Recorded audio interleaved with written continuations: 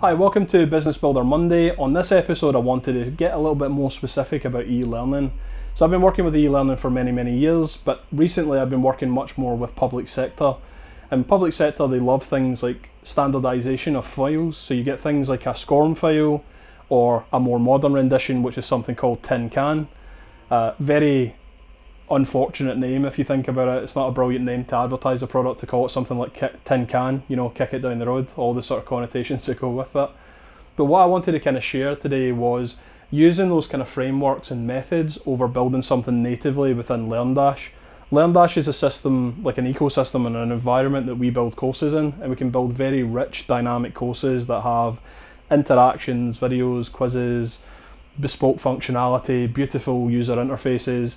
Or you've got the alternative, which is building something like a SCORM file inside a tool like Articulate 365.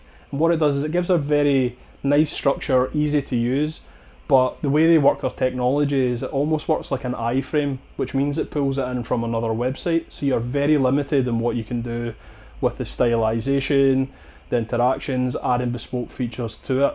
Now, I'm not trying to say one way or the other, whether you use SCORM or whether you use LearnDash natively, it's important that you get the right solution for you.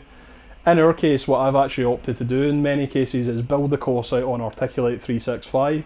This gives me the SCORM file that can be provided to the client, but then I actually build the course using the exact same content and I enrich it using LearnDash's native features. We used to talk about this back in the 90s, early 2000s, when we had this thing called progressive enhancement. So back at a time before the browsers were all very modern and you could do all these fancy things like animations and making websites look really sort of quite polished, we constantly had to think, how would that work on Netscape? How would that work on IE6, IE 5.5, all these old technologies? So what we've done is, if you wanted curved corners and drop shadows and nice interface, you'd get that on the modern browsers, whereas the older browsers, they just got it the basic way.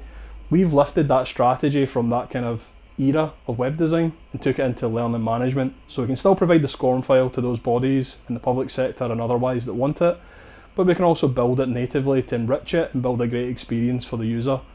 Technology's moved on a fair bit, and kind of those formats, never want to be selecting a format that holds you back from doing it, but why not have the best in both worlds and kind of approach it in a sort of hybrid solution.